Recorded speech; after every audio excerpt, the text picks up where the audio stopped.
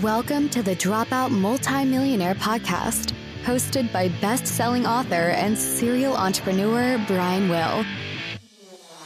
Here we go.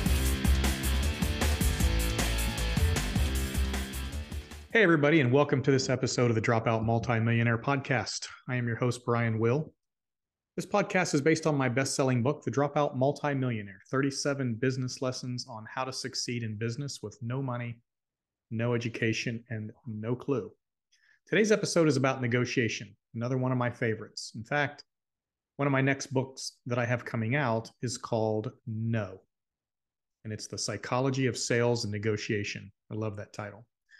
Now, negotiation skills can either be a natural talent. There are people, you probably know them, who can talk their way in or out of anything. They can also be something that you can learn if you follow some, we'll call them simple rules. However, it may take you a while to learn these rules, and you may have some brutal experiences before you're done. If you don't currently have a good negotiation skill set, then you need to find somebody who does to help you out. In fact, you need to get their help before you run up against somebody who is good at negotiation and they use these skills against you. In fact, it reminds me of a saying, I love this. When a man with money meets a man with experience, the man with the experience will end up with the money, and the man with the money will end up with the experience. Now, I love that saying, but let's talk about these negotiations and my 3 simple rules, okay? The first one, and it is the single most powerful word in any spoken language. Do you want to guess what it is? It's the word no. No is the most powerful word in the spoken language. When you're in doubt, just say no. If you're not sure what to do next, just say no. When you get your first offer, you should always say no. In fact, Richard Branson, in one of his books, has a saying, and it says that if your first offer doesn't insult them, you offered too much. And do you know why he says that? He says that because if you're talking to a negotiator, they're going to say no. I remember when I was buying a sports bar a few years back, and we had gone through the negotiation. This is a small bar here, and the owner wanted $100,000.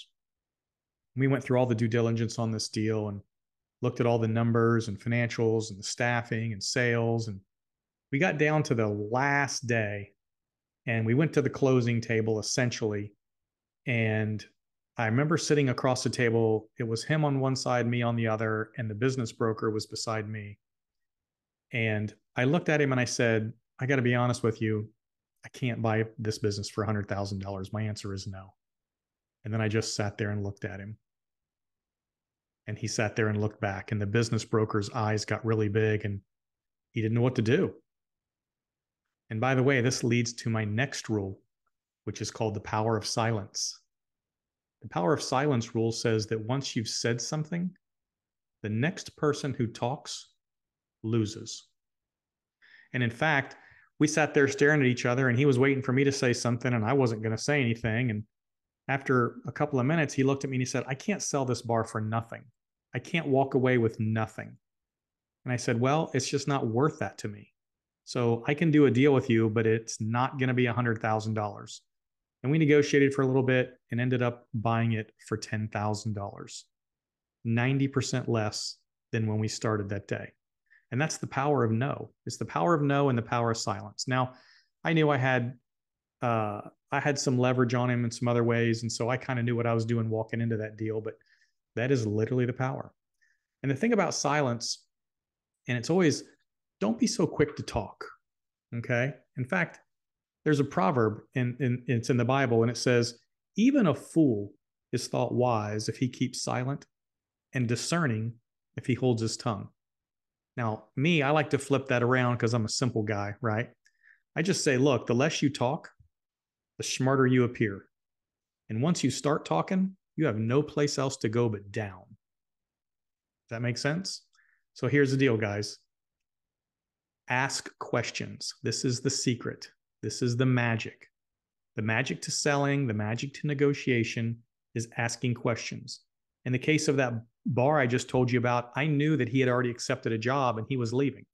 I knew that his lease was coming due in 60 days and he didn't want to renew it.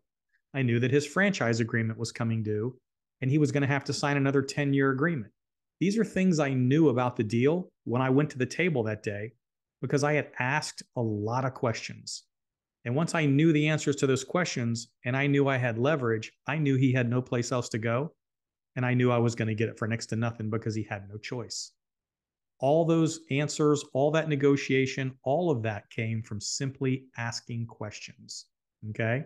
It's the secret magic bullet. Let the other person talk. They will tell you everything you need to know. If you're in a sales situation, you keep asking questions, they will literally close themselves. In fact, I teach sales, and one of the things I say is if you're a closer, if you're trying to close, you've already lost the deal. This person should have already closed themselves, and they do that in the question asking process. If you're in a negotiation, you keep asking questions, more and more and more questions, and they will literally give you the keys to the deal. So stop talking and ask more questions. Okay. And then that leads me to the next one. My next rule here is be willing to walk away. Never, ever get emotionally involved in a deal. Never, ever accept more than you think you should take, and never pay more than you think you should pay. Never. And it reminds me of another one. A friend of mine in New York who's a venture capitalist, he taught me this years and years ago, and it's called the winner's curse.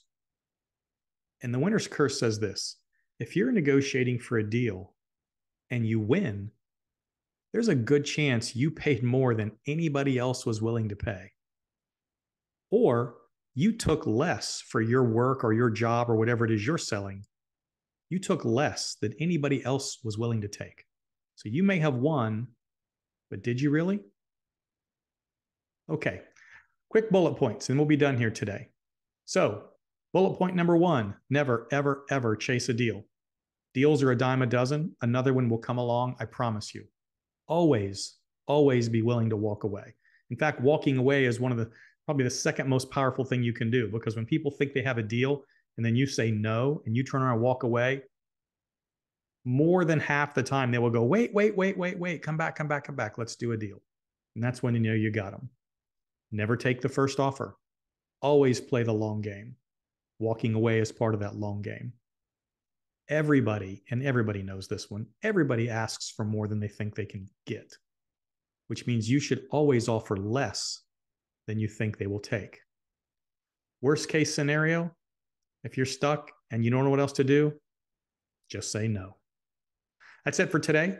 Everything I talk about is in the book, The Dropout Multimillionaire. If you want to learn more, you can find us on Instagram, Facebook, my YouTube channel, Twitter. We're all over the place. Or you can make it easy and just go to brianwillmedia.com. That's www.brianwillmedia.com. More information on the book, all the social media, past podcasts, guest appearances. And make sure you come back next week for the next episode. We hope you've enjoyed this episode of The Dropout Multimillionaire. To learn more about how we can help you with your business, or if you'd like to be a guest on the show, visit www.brianwillmedia.com or The Dropout MM on Instagram.